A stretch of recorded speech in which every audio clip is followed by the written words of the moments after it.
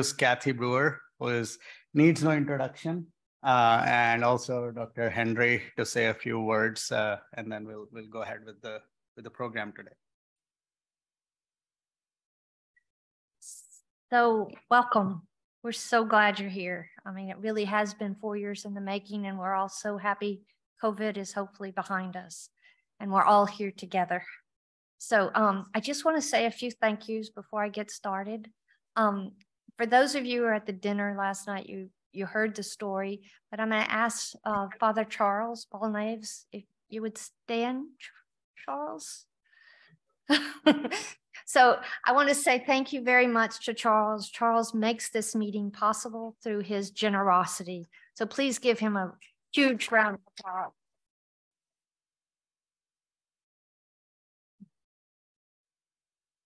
So thank you for making it possible.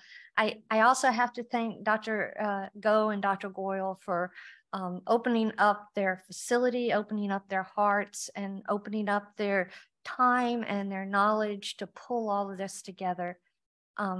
Without them, this wouldn't be possible either. And they have stuck by us for 4 long years. So thank you. Jean Pudlow joined us a few months ago, and the meeting was kind of in the middle of the planning stages, and she jumped in and made it happen. And so she's been a godsend, literally, to make this all happen. So thank you, Jean. And around the room, we have some of the medical professionals who were all here yesterday talking about the research that's going on. And many of them have stayed over to be part of this and will be giving presentations throughout the day. But if I could ask you guys to raise your hands just so people can see you over here on this table, or the ones behind me. So please give them, they give their time freely because they care about us. So thank you, guys.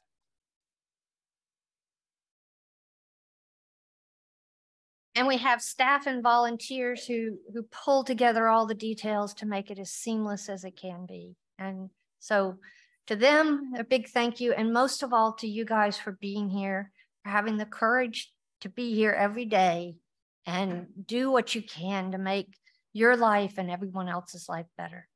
Thanks. So with that, I'll get started. Well, it's a little bit different slide set than I thought, so I'm just going to talk.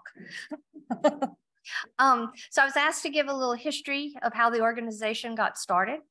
And so back in 2008, there were a few of us who found each other on the internet. My husband had recently passed away undiagnosed from ECD. And so I was trying to understand more about the disease. I learned that he had Erdheim-Chester disease from an autopsy. And I was trying to learn more about it. Other people were living with Erdheim-Chester disease, and we found each other on the internet. Back then, we had what we called chat rooms, but we typed. And we began chatting. And some of you may have actually been on those chat sessions. And from there, we realized we needed to join together as an organization. And that's how the group got started, very much grassroots.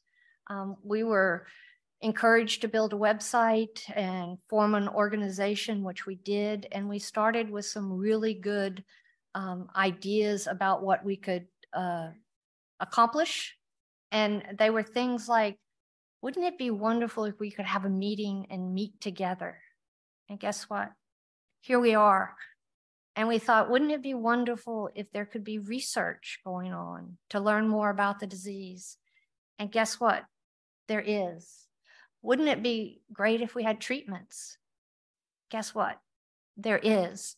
So what it has taught me is that when we come together for the good of all, there's no end to what we can accomplish. So that's where we are today. And so we're very excited about that. But into the future, we have some goals, and I'm going to ask Dr. Henry to talk about the future and where we have yet to go. We've accomplished a lot but we have a lot further to go.